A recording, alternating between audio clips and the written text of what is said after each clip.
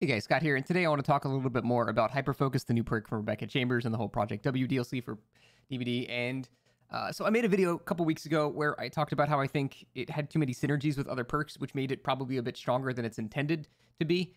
And after having tested it a bunch in solo queue with no real pre-set up matches or anything like that, yeah, I can confirm it's too strong.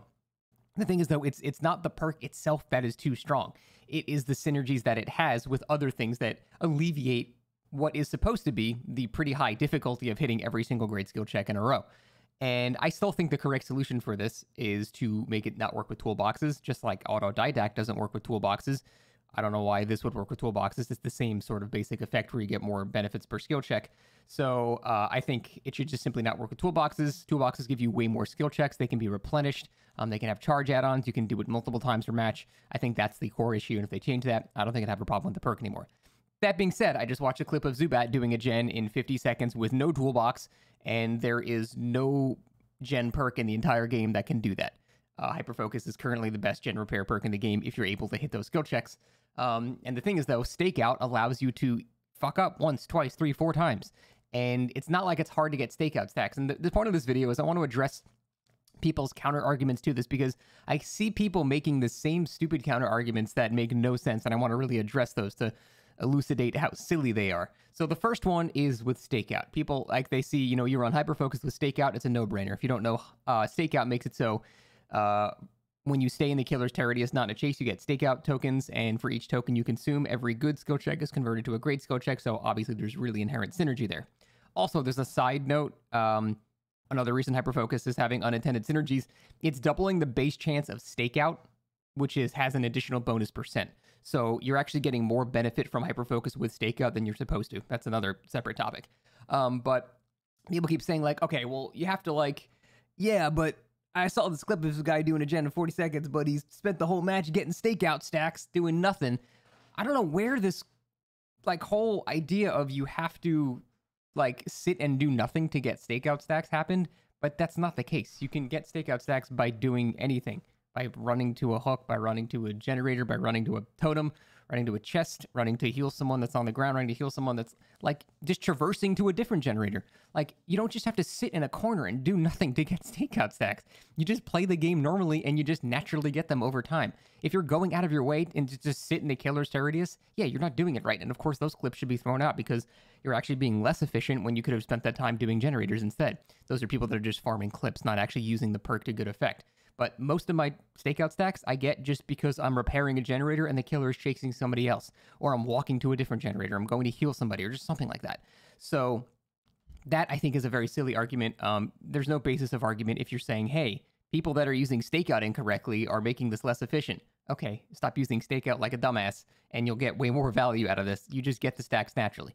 Now, obviously, if you're on, like, Red Forest against the Stealth Killer or something like that, then yes, you're obviously not going to get it every single game. But no perk has value every game. That's not an argument against it. You can run Unbreakable 50 games in a row and never get slugged.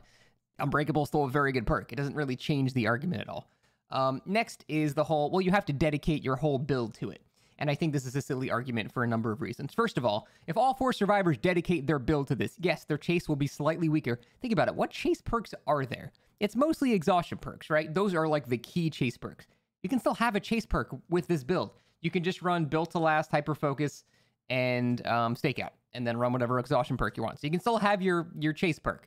There's not that many other, like, active chase perks. There are things like Unbreakable and stuff that happen, like, situationally for outside of chase, but there's not too many, like, actually chase-heavy perks in the game, other than the exhaustion perks, which you can still run. But even if that's the case, if everybody devotes themselves to this build, it doesn't matter how much worse your chases are. Also, this is a side note, you can get chased without perks. You don't need perks to get chased. There's still fundamental mechanics of the game that you could just play normally. But I digress. If everybody on the team is using this build, the game is going to last 2 or 3 minutes. It doesn't matter what chases you have because there's going to be 2 chases in the entire match. For example, this match against this hag in the background, there was basically 1 chase in the entire game. Eventually, someone got hooked in the basement. We all killed ourselves out of boredom because, I mean, we didn't get to do anything the entire game. But if everyone is running this build, it doesn't matter that everyone's dedicating themselves to this build because the game won't last long enough for that to even matter. Also, there are people saying, well, there are perks like, pain resonance and, dead man switch and deadlock and stuff like that that can interrupt this and kind of ruin it. And that's true. It will interrupt a particular use of hyperfocus. It will break the spree. The problem is you can't always be downing someone every 30 seconds to stop. You can do a gen in 40 seconds with this. If you have a 40-second window in which someone doesn't go down to trigger jolt or pain resonance or whatever, that's it. They've already gotten value from the perk. You have such a short window to deny value from this perk, and that is part of the problem with it, in my opinion. The window is so small. If everyone's running it, you can't be downing 4 people at once unless you're Leatherface and they're just standing still. So they're still going to get immense value from it. And in fact, the only reason I think people are not complaining is that simply more people are just not using the build. I think I've been running this build for the past 3 days now, and I've only seen like 4 people total using it. And I'm so surprised that that's the case, but I promise, as a killer, if you start going against more of this, you will notice how ridiculous this can be. And the thing is, with Stakeout, you don't even have to be that good. Everyone can hit 1 or 2 skill checks in the beginning. Because, they're going normal speed, it's really not that hard. Hell, you can run This Is Not Happening if you want it to be even easier. But once you start, getting to the faster ones, then the Stakeout stacks can just make up for it. And then it doesn't even matter if the person's not that great at skill checks. They don't have to be anymore. And I think that is, a lot of the issues why Hyperfocus is too synergistic. Again, Hyperfocus itself, I think, is great design. Any perk that makes a generator feel more fun to do is excellent design, and I don't want Hyperfocus itself nerfed. It just, in my opinion, needs to not work with toolboxes or Stakeout. It needs to just not have one of those 2 synergies because it just makes it too strong. If they make it not work with toolboxes anymore, suddenly the whole built to last thing where I can do this multiple times per match doesn't matter anymore.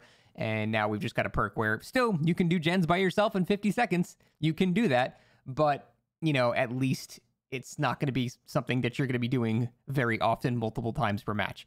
I think if a perk can save you 30 seconds without even a toolbox, it's problematic.